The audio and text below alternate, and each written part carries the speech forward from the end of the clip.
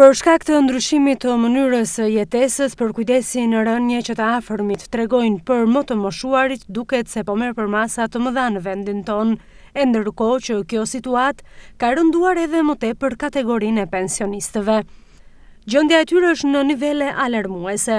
Kur flitet për ta, fjalët e para që vijnë ndërmend janë kujdesi, sëmundjet e moshës dhe pensionet.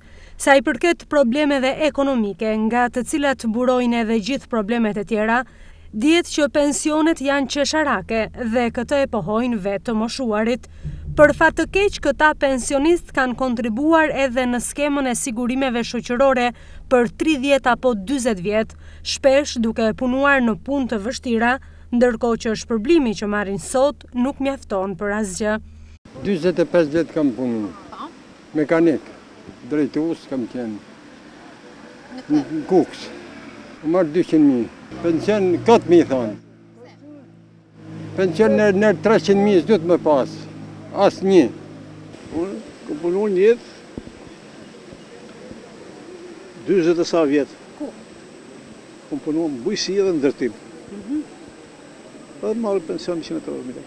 Këtu e kemi shpresën ke fëmijë, se mësë më pas edhe fëmijët, 130.000 lek që të bëjo, ilaçe, me harë, me pi, drita, ujë. 34 vjetë kam punu dhe marrë 150.000. Në robaqepsi kam punu në shërbime. Vetëm drita ujë shkojnë 70.000. Kështu që kemi një fëmijë, janë e që në ndihmon për këtë punë, për të shty, se ndryshe nuk ka. Gjendja jonë të përmirësohet, kjo është të ngrejnë qikë pensionet. Ngrejnë ai 2-3 mijë lek në vit. Së është asgjë.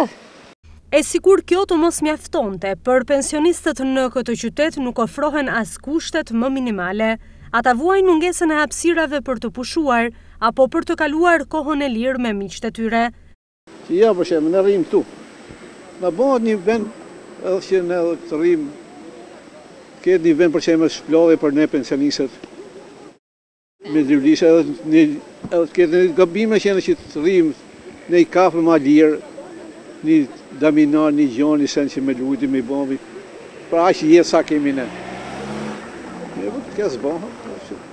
Edhe i pension të kemi qikë matë mosë, 130.000 lek. Të detyruar ata u drejtohen kafeneve të lagjeve, si të vetmet vende ku mund të qëndrojnë me njëri tjetrin.